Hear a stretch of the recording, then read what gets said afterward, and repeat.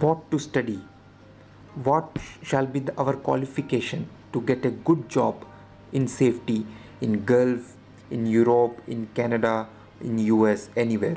This we will be discussing in today's video. So friends, the first question which normally all of my friends, our subscribers who you usually ask in our emails is what to study and how to start a career in safety. So today we will be going to discuss what shall be our qualification. So I will recommend minimum +2 or 12th is required to start a career in safety. After 12th you can go for a graduation. I will better advise you to go for a graduation, and later on you can start with your safety certifications. But if possible, if financially you are strong, you can also go for the BTech and the other higher graduations in safety also.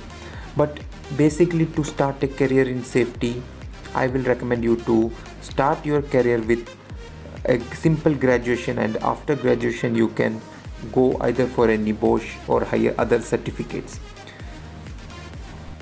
Now we will be seeing the another question, like what is the importance of having Iosh, Nebosh, first aid? Which one is more important? What shall we do to step into the Gulf or abroad countries? So friends, Iosh is a very good option. I must say Iosh was a good option, but now most of the companies are preferring Nebosh.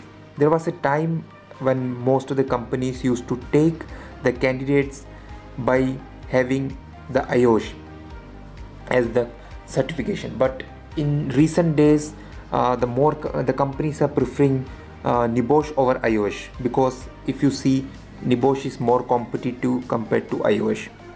So I will prefer all of you to go for the Nebosh if you wanted to get a good job in GCC or abroad. So then what is the advantage of having the first aid and Iosh along with Nebosh?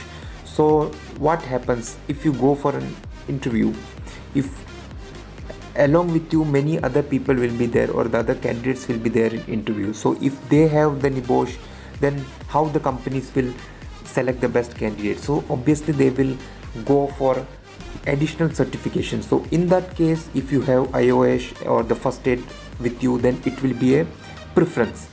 So the companies will go for the additional certifications. But basically, to start a good career in safety, I will recommend you to start with Nebosh. You can go for the Nebosh. You can take the certification and you can try for the outside jobs. So it will be very good idea to start your career with safety with Nebosh. The another question which most of the people used to ask is BTech must for the safety? I will say the BTech is not must for the safety, but it is recommended.